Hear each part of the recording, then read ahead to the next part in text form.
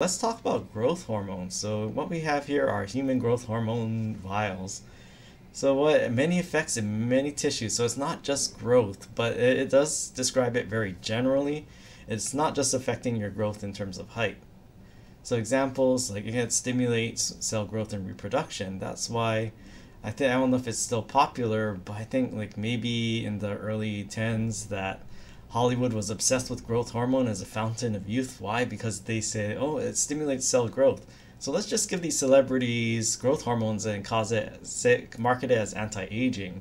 So that was one reason that it was really popular. I don't know if it's still popular now, but it also stimulates your immune system as well and improves your metabolism and cognitive function. So growth hormone is very important in all of these things. And muscle growth, you might see that in like it's also popular as a performance enhancing drug. And the growth of many tissues, not just muscle growth, it also causes the growth of other tissues as well. So what happens if you have abnormal levels? So the thing about hormones, they all have this like normal range of values or normal concentrations of these hormones.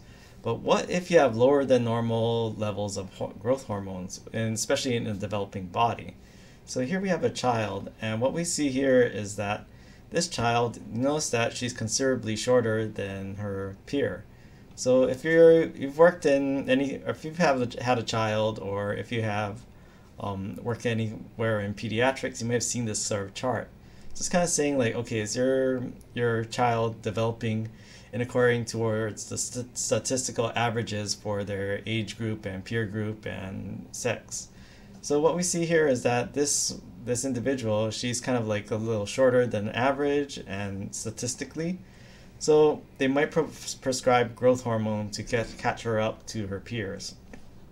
Now what happens if you have too much growth hormone? So what we see here is that she's way above her peer in this. So yeah, with the deficiency, they might prescribe that recombinant growth hormone we see in the previous example. But yeah, what we have here is like growth hormone excess. Now, it's very interesting when you have this growth hormone excess. And there are two terms, so gigantism and acromegaly, and I want you to know both of these terms.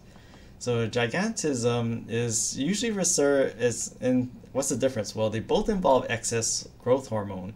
But in gigantism, this is pretty much reserved exclusively for pediatrics and children.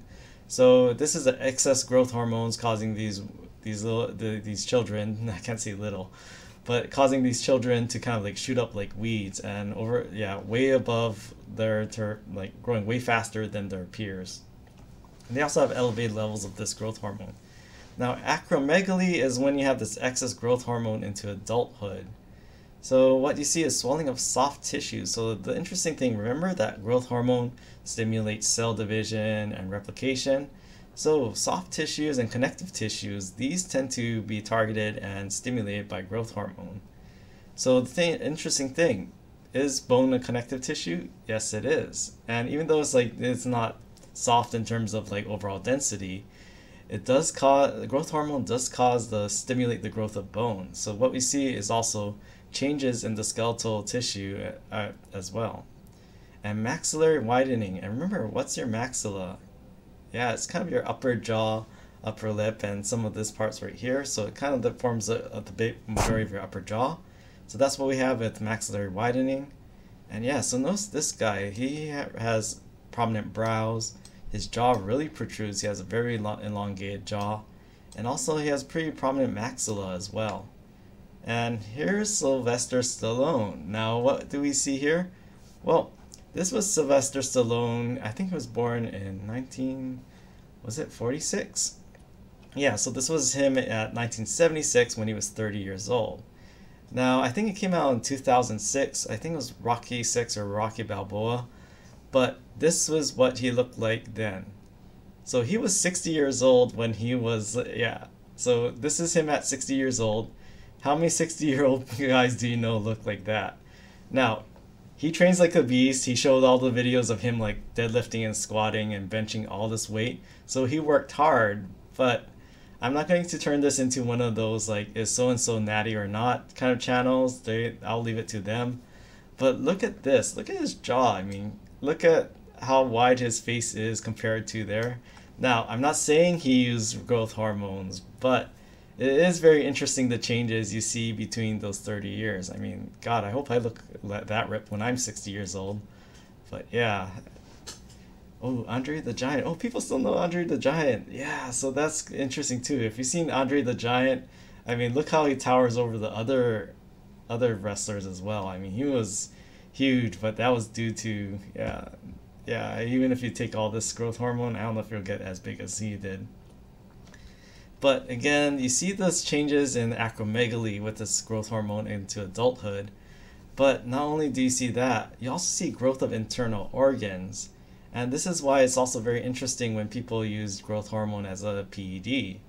Is like, look at this guy right here. Now, he barely has any fat right here, right?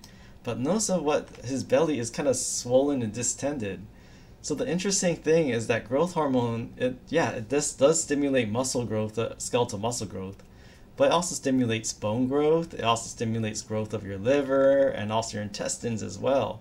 So I mean, I'm not his physician. I don't have CT scans of him, but I mean, what you don't see is any fat right here, right? Or very minimal fat. So something is back here pushing those abdominal muscles forward, right? And what's behind your abdominal wall? Yeah, your abdominal organs. So if you're causing these internal organs to grow, that's going to push that forward. Yeah, so bloated and whatnot. I mean, he looks pretty dry as well. So, I mean, again, this is all speculation, alleged. I'm not saying this is what's happening, but this is what I'm getting at here is that growth hormone does more than muscle growth. It stimulates multiple tissues and organs to grow. Now, prolactin. So again, this is why growth hormone again doesn't have a third wave of hormones. You have the growth hormone releasing hormone and then growth hormone going straight to the circulation. And as you can see, that it targets many different organs and tissues.